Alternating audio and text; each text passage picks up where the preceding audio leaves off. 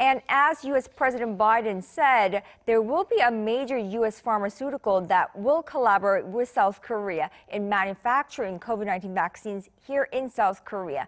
And a lot of global pharmaceuticals are looking to South Korea as their vaccine production base.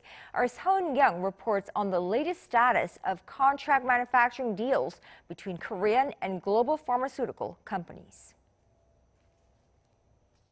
High on the agenda for President Moon Jae-in's summit with President Biden was the subject of vaccines, with Washington set to share some of its supply with Seoul. Also in Washington were high-ranking officials from two of South Korea's top pharmaceutical companies, SK Bioscience and Samsung BioLogics. Although no official confirmation has been given, experts believe that a memorandum of understanding will be signed with Novavax and Moderna, allowing South Korea to step up its vaccine production and rollout. SK Bioscience and Samsung BioLogics are South Korea's frontrunners when it comes to vaccine manufacturing deals. SK Bioscience is currently producing the AstraZeneca vaccine, signing a manufacturing contract with the British company last July. Then in August, SK Bioscience agreed a deal with U.S. drug maker Novavax.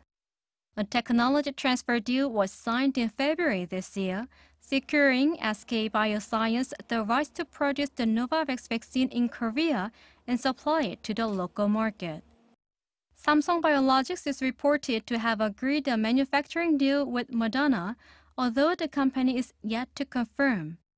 But as of Friday, South Korea granted approval to the Moderna vaccine, which will be the fourth used in the country, along with those from AstraZeneca, Pfizer, and Johnson & Johnson.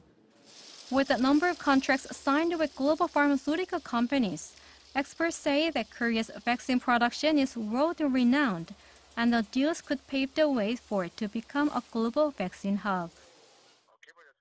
Developing a vaccine itself is important, but the ability to produce vaccines and control the quality are also crucial.